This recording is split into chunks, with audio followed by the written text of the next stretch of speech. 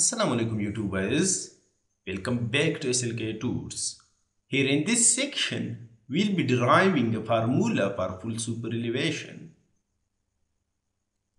Remember, full superelevation is always equal to BV square divided by GR.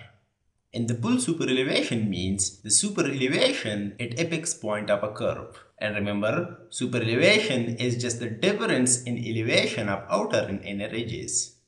In this formula, the B just represents the breadth of the road, V is just for speed of vehicle, G is just acceleration, which is 9.8 meter per square second, and the R represents the radius of circular curve, because the full superelevation is always at the apex of a circular curve. Now let's come straight into derivation, right? Say we are asked to derive BV square divided by GR, which is superelevation.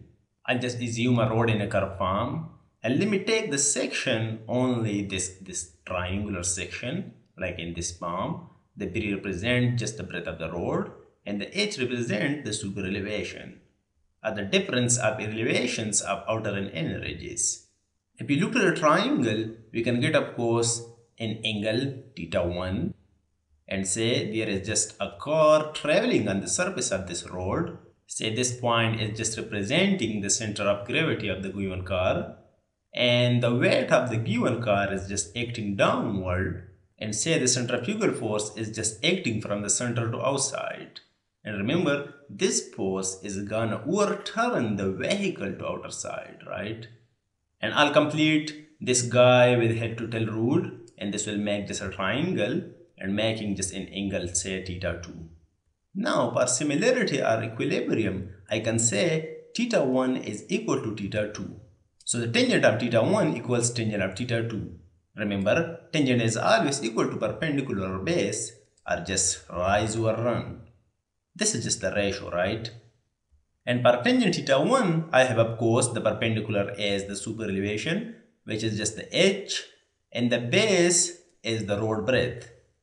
So h by b will be just the tangent of θ1, which is equal to the tangent of θ2. For tangent of θ2, we have, of course, the centrifugal force is perpendicular, and the base is just the vehicle weight, which is acting downward. So P over W equals h by b. Here, if you recall the 9th and 10th physics, of course, P by W is just a centrifugal ratio, which is always equal to V square divided by GR. So I can say, of course, h by b equals V square divided by GR. Just multiplying both sides with b, we can get, of course, h equals V square divided by GR times b. Or I can write this formula in date form, which is, of course, h equals BV square divided by GR. And this is, of course, the superelevation. If you are just deriving the same equation for a railway gauge, of course, you can only replace the breadth with the G, which will represent, of course, the gauge. So the formula will be in form like h equals GV square divided by GR. And this was our approach, right? We have done it. Thank you guys for watching. See you next time, and wassalam.